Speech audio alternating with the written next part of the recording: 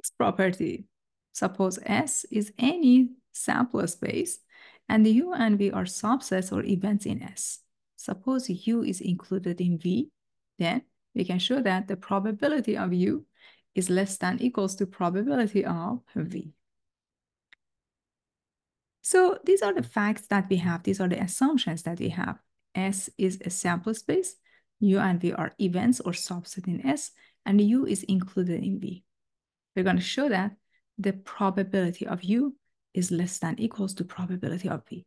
We're going to apply the properties of sets using distributive, set difference, identity, universal bound law, and other definitions that we learn in set theory and simplify this as much as we can.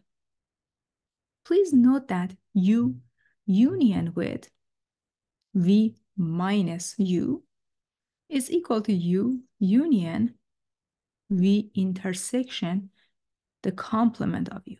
So this guy can be written as V intersection the complement of U. That's the meaning of the difference between these two sets. So in general, if you have A minus B, it's equal to A intersection B complement. But remember, from the set theory properties, we can distribute union over intersection. This is the property that we are using. A union B intersection B, we can basically distribute union over intersection. We get A union B intersection A union C. So this is exactly what we did here. We can basically just distribute U over intersection, the union over intersection, and you get U union V intersection U union its complement. But please note that when it comes to the complement of an event and itself, the union is nothing but S or the sample space. So in general, if you take the union of U with its complement, it's equal to the sample space. So we are using these basic information. So far we have U union V intersection with S, which is nothing but U union V. U union V, these two are subsets of S. They are included in the larger set.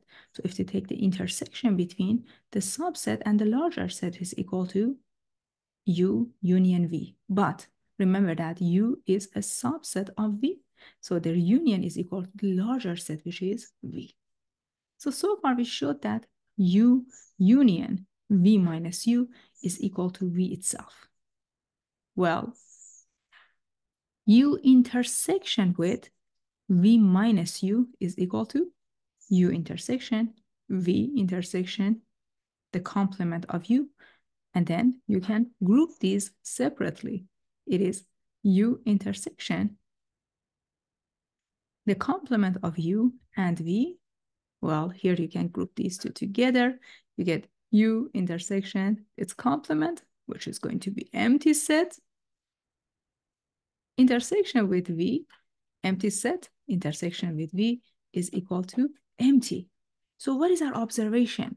The observation is that these two sets are disjoint.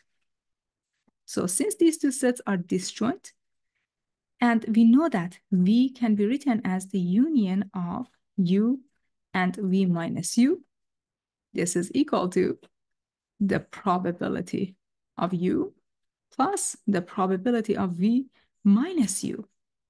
Well, this is coming from what we learned before.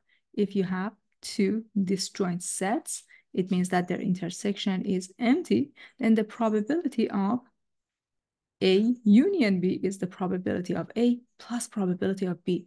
Remember that in general, you have probability of A union B equals to probability of A plus probability of B minus the probability of their intersection.